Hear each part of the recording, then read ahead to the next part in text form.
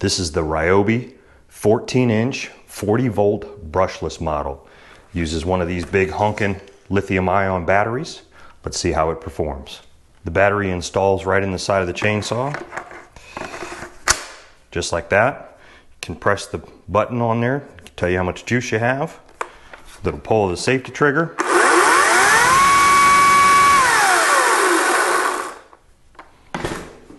Now, one thing I will mention right off the bat is even though this is a cordless chainsaw and doesn't have a motor, the bar on this is still very loud as the blade turns around, so you definitely have to still use hearing protection.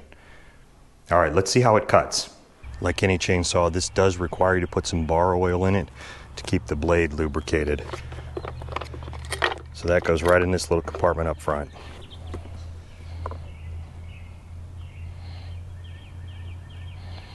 In my experience with this chainsaw, any bar oil that's in the tank will slowly leak out.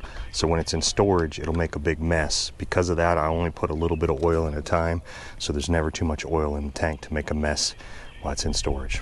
So I've got these two trees that are too close together. They're growing into each other, and because of that, they're killing each other on one side. I'm gonna go ahead and take out the hardwood tree because the other one provides better coverage between my neighbors. Let's do it.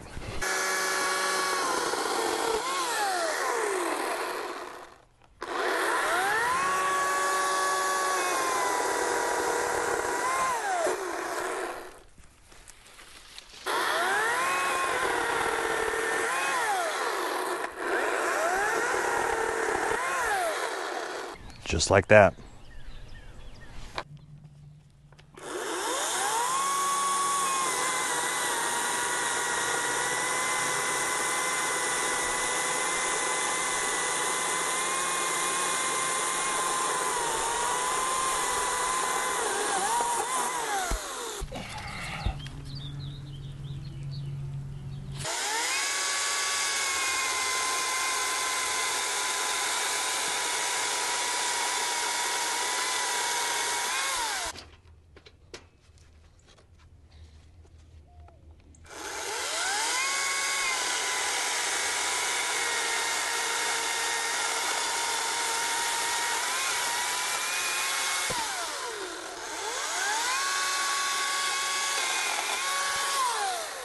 All right, so I'm done with the saw for today. You can see I changed clothes. Even though it wasn't supposed to rain, it decided to rain, so I got pretty wet.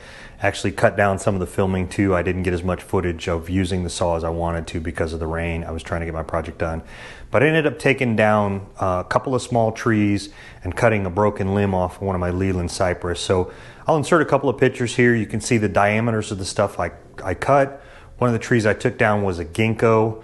That ginkgo was about 11 inches wide at its widest spot. I cut it really close to the ground so I could just put some dirt and seed right over it. Saw did a great job with that, no problems. Took a couple of passes at it to get it that close, but I definitely got what I wanted done. After cutting all that up, trimming it up, cutting the branches down and everything, you can see here the battery's totally burned down. I've only got one power cell left on there. That's perfectly fine. These things charge up pretty quick.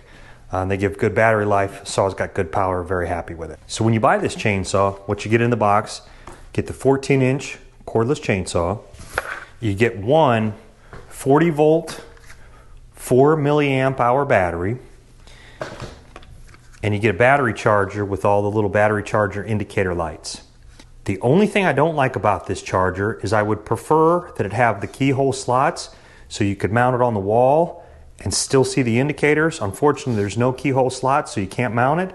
And when you put the battery in it,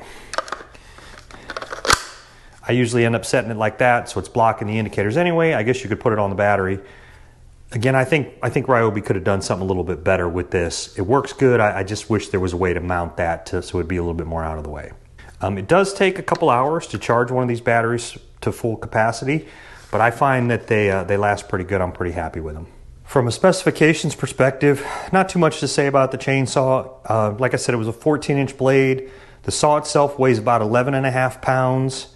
Comes with a 5-year limited warranty on the saw and a 3-year limited warranty on the battery. I got it when it was on sale at the Home Depot. I don't remember exactly what I paid for it. As of April of 2022, their website has it advertised with the battery kit for about $199. So would I buy the saw again? Absolutely. It's been great for me.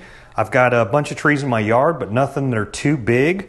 So I've done a tremendous amount of tree trimming with it. I've taken down at least 3 or 4 small trees. I've done some significant pruning on a big wall of Leland cypress I have all the way down my side yard. So it's been well worth the money for me. If I would have paid somebody to do that, it would have cost me, hundreds and hundreds of dollars. Where I was able to get this for under $200. It still works great. I've got the saw. I've only had it for about 6 months, but I have used it at least a dozen times, and every time it's performed extremely well for me. The weight is pretty easy to handle. You can even operate the saw with one hand if you want. It's a little bit heavier with the battery in, but it works great. Really happy with it. I would definitely recommend this to somebody who wants a cordless saw and isn't looking to tackle too many big jobs. All right, hey, thanks for watching my video. Appreciate it. If you like what I'm doing, think about hitting the like button. Think about subscribing as well. It really helps me, helps the channel grow. I also want to throw a shout out to all my brothers and sisters in harm's way around the world. You're always in my thoughts. Be safe out there. Till next time, take care, everybody. I've added some links up above to some other videos you might like. Feel free to check them out.